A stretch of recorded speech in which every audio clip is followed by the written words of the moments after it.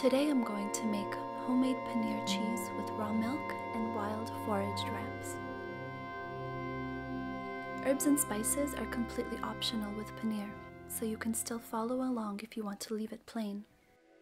Wild ramps are the true harbingers of spring in the forests, but they are only around for a month or so before disappearing. And although the leaves disappear, the underground bulb lives for many years. A single seed takes a year to germinate, and then the plant takes 5 to 7 years to reach maturity. In some areas, these native wild plants are threatened, so harvest them sustainably. Only take 1 or 2 leaves per plant and leave the bulbs alone below the surface. Since paneer is one of the few cheeses that can be frozen, you can enjoy your ramps throughout the year.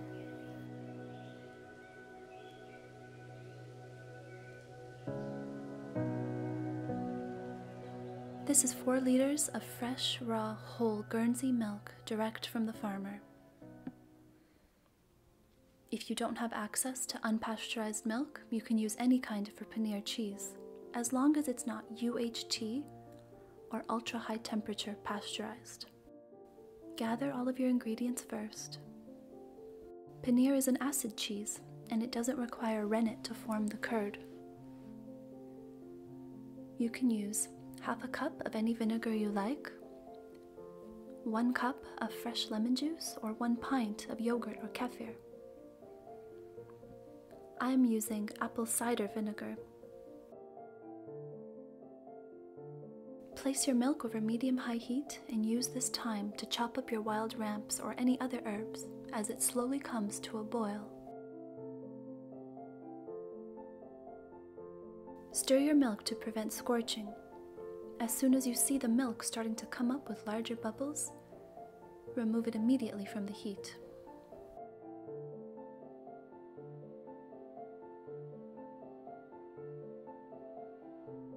Slowly add your acid and very gently stir the milk only a few times.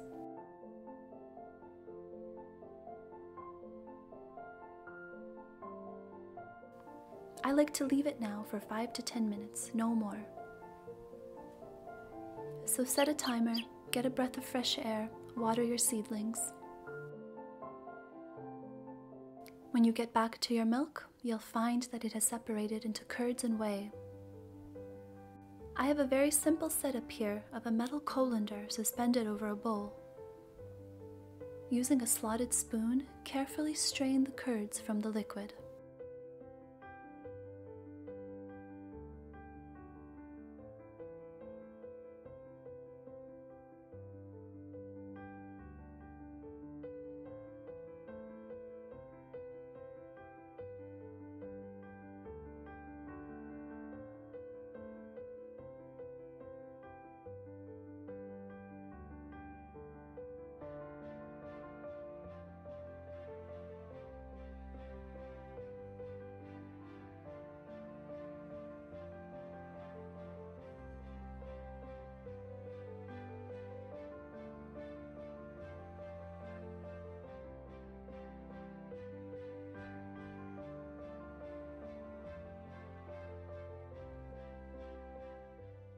Once you've strained out as much as possible, use a fine mesh weave colander to remove the last little bits.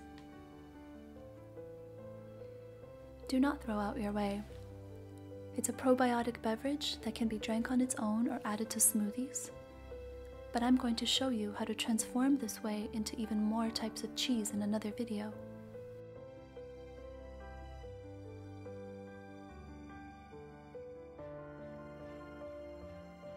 Once the curds are separated, I'm going to mix in the ramps and 1 tablespoon of fine sea salt.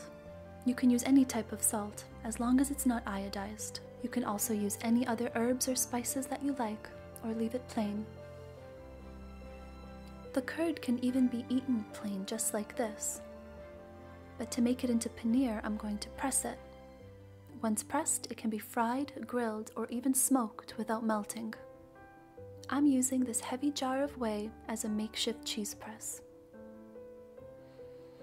You really don't need any special ingredients or equipment for paneer cheese. Just use what you have in your own kitchen. Once the curd is weighed down, it will become paneer when it comes to room temperature. Check back on it in a couple of hours or just place it in the fridge overnight for whenever you're ready. Gently remove your paneer from the mold and cut it into smaller pieces with a sharp knife. My favorite way to eat paneer is fried in lots of butter.